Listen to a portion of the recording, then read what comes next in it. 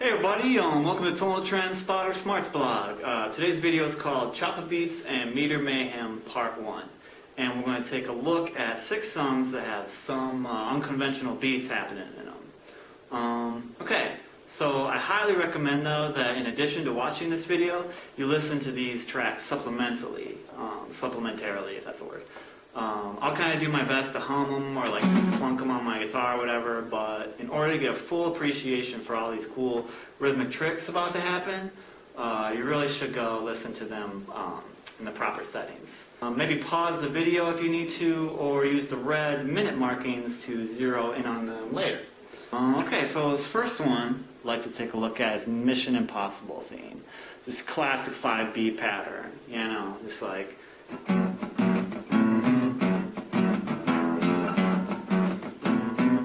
So that one. It's not the new one from like the movies. Like that one's like, you know,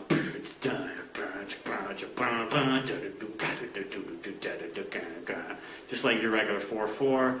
Still kind of a cool beat, but it's in 4/4. So that's not exactly mayhem. Meter mayhem, anyway. I mean, it's got guns and everything. That's mayhem, not music mayhem. Okay. Oh yeah, now when you're dealing with these crazy unconventional meters, what people like to do is to break them up into smaller components so they're easier to understand.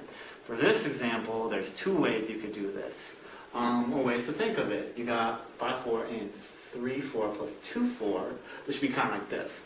Ba-ch, ba-ch, ba-ba, ba-ch, ba-ch, ba-ba. It's like that. Or, if you want to get fancier, you can think of it with this compound meter, 6/8.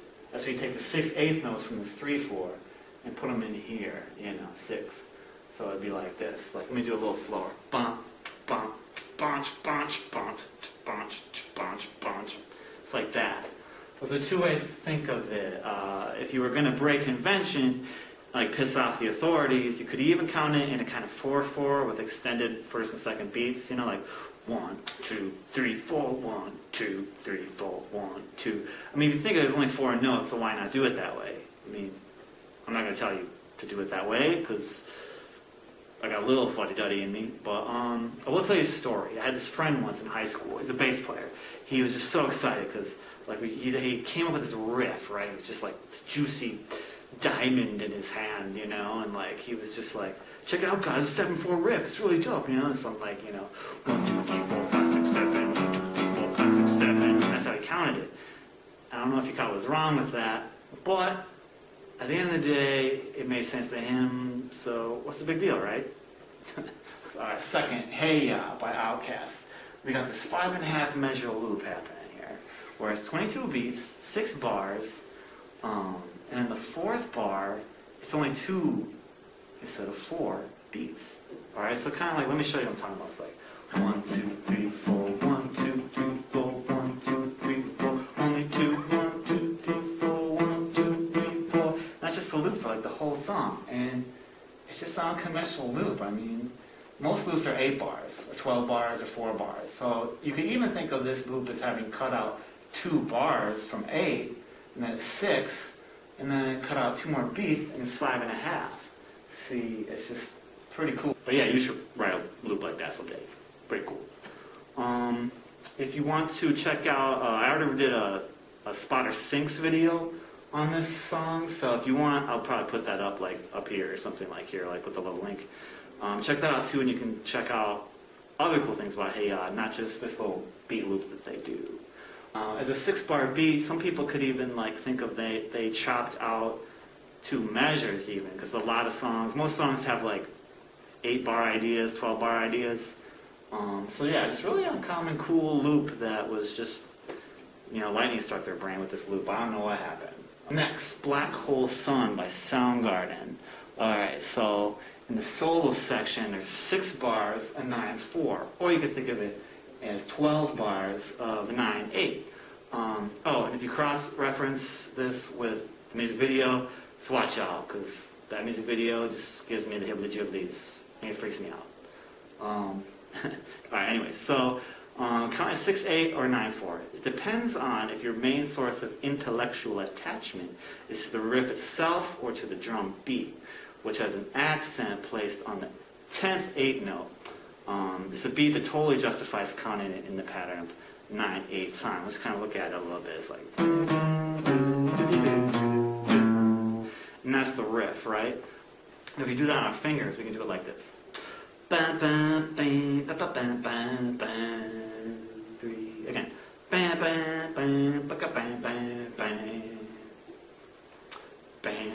Like, remember that? So, if you think of it 9/8 though, now check this out. All right, check this out. Do do do do do do do do.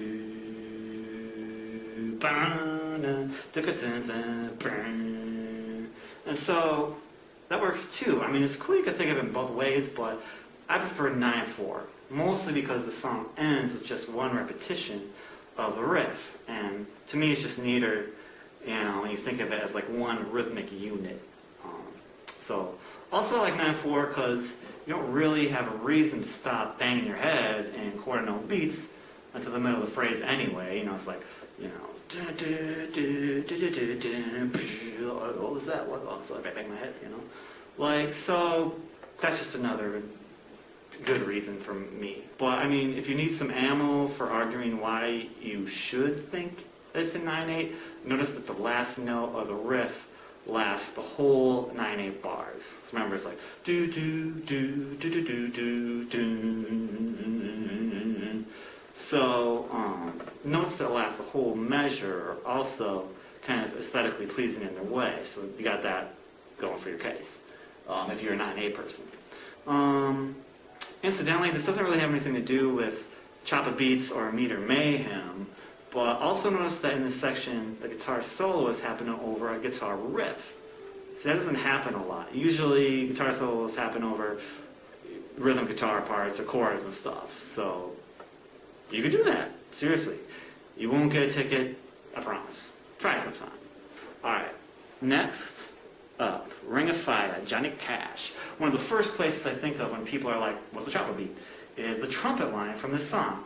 So what you got is a country beat, 4/4 time, and every time the trumpets play the little riff, you got this little choppa beat there, 3/4, 4/4.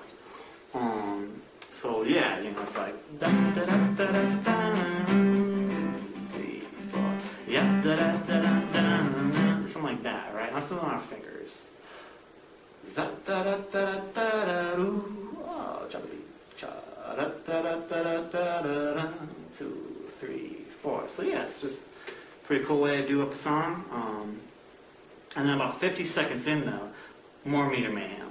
The chorus, they sneak in a 2/4. It's like this, and it burns, burns, burns, that ring of fire, that ring of fire. And if you missed that, check it out on the fingers. And it burns, burns, burns, that ring of fire, that ring of fire. So pretty sneaky, pretty cool. Next up, at about minute 30, they're not done with all this choppa beat or chopping, burning stuff, you know.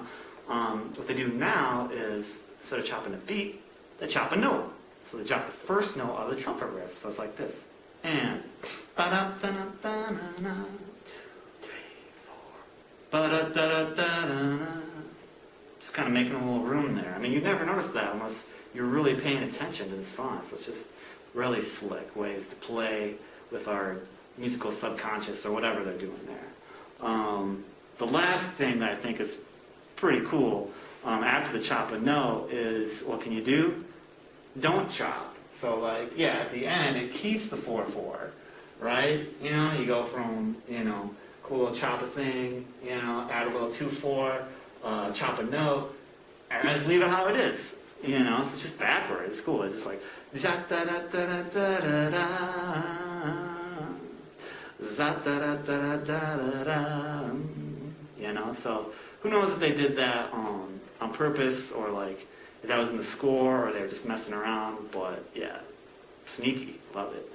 All right, on to the next one. Number 5 is called "Everybody Breaks a Glass" by Lights. And this is the acoustic version, by the way, not the regular version. That's important. So just like a month ago, one of my students showed me this YouTube of this girl playing guitar. And at first I was like, okay, young pop star with a guitar, probably just like 3 or 4 chords. And yep, it's 3 or 4 chords. But then I started to get a handle on the rhythm. And I'll tell you, I was just like this old fuddy-duddy pirate from Peter Pan, just trying to fight Tinkerbell, you know, just like, get away from me, pixie devil, like, my brain exploded. But yeah, seriously though, check out how she organizes this. I'm going to try to do her justice, but it really blows my brain. Alright, so something like, you know, 1, 2, 3, 4, 5, 6, 1, 2, 3, 1, 2, 1, 2, 3, 4, 5, 1, 2, 3, 4, 5, 6, 1, 2, 3, 1, 2, 1, 2, 3, 4, 5. You know, that's the melody right there, you know. Everybody breaks a glass. Something like that. That's not the right lyrics, but anyways, you gotta check out this video. Just Google Lights Acoustic, this version of the song. You'll find it. It's on some like radio channel station on YouTube. You know, she's wearing a yellow shirt. Oh yeah, and it has to be noted that in the regular version, it's just 4/4, but it's the same melody. You know, like it kind of counts like this. Da da da da na na na. I'm breaking some glass and I like it. I just made that up. That's not the lyrics. But listen to the song. Great song. Listen to that version, the 4/4. I don't know if you call it club mix or whatever it is. I don't know. Kids these days are defying genres. They're doing what they want. And especially since you can count the acoustic version from YouTube in 4/4, but it's really hard to. I mean, it doesn't feel right. You really have to work at it to get it right. And I mean, that's your first indicator that you probably shouldn't count it in 4/4. And first indicator why we should organize it this way in the first place. Okay, last though is a tonal trend spotter. I just love this kind of example though, because normally when you think of math rock and like complex rhythmic patterns, you think of like Dudes and Tool t-shirts with like Ibanez's cranked up to 11, who are making it a point that they're playing math rock. You know, they're just like, you know, I'm playing math rock, I am playing math rock, I am playing math rock, math rock. You know, I mean, here you got something that goes against the trend with a pop star in like a University of Ohio like yellow t-shirt playing a Taylor cross-legged on a couch, and you don't even notice the complex pattern. I mean, until you try and count it. So, just a testament to creativity. You know, like it. My last, saving the best for last. Strawberry Fields Forever by the Beatles. Okay, all kinds of crazy stuff happening here. Starts with in the intro, they just add a little 2/4 or chop it. You know, whichever way you want to think it's fine. It's like the halfway period. You know, that classic intro with that Mellotron, I think it's called, you know, da da da da da da da do da do da 1 2 let me take you down. Good. Catch that? Pull a 2/4 in the fourth measure. Then I do another 2/4, choppy in the verse at about 2/6. That's like when I'm singing. Nothing to get hung about. Boom boom boom. Again, it goes like nothing to get hung about. Do, do, do, do. Not sure what hung about means, or is that what they're saying? Hung about? Anyways. So, yeah. Oh, and then 3 seconds later, we got a 6/8 thrown in there. Like, who just thinks, like, I'm going to throw a 6/8 bar in my 4/4 beat? Not many people think that. You should try it someday.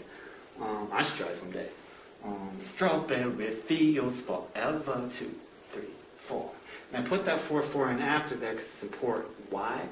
Because nextly, when it happens next time, there's an extra 4/4. You know, Strawberry Fields Forever, 2, 3, 4. And then I have extra 4/4 beat to make room for like this fun little Mixolydian scale riff played on the, you know, the sword mandel, or maybe it's called sword mandel, or high mandel, or whatever. But it's just this Indian version of the zither.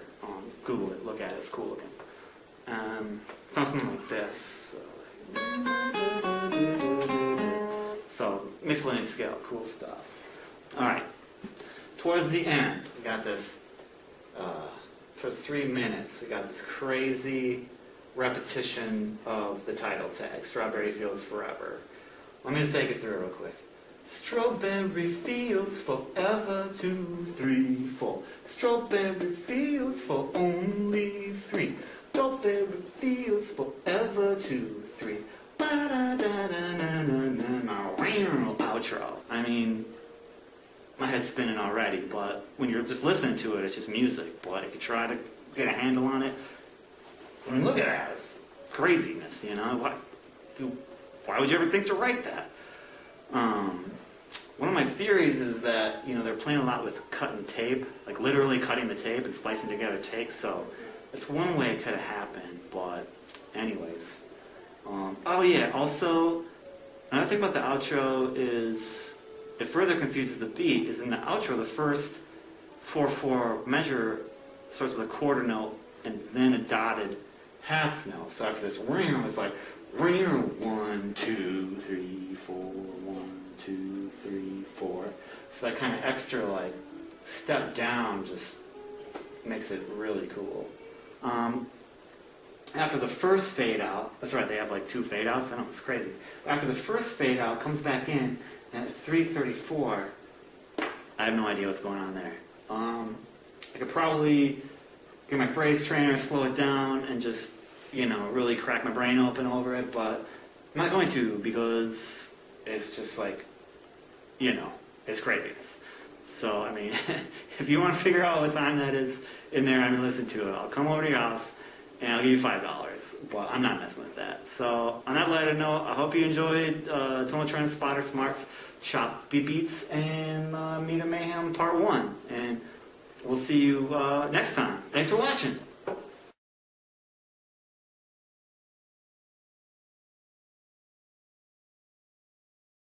An old fuddy-duddy pirate from Peter Pan, you know, trying to fight off Tinkerbell, you know, just like, get away from me, little pixie devil! Pixie devil, ah, ah, ah, ah. You know, I was just like, my brain was just like...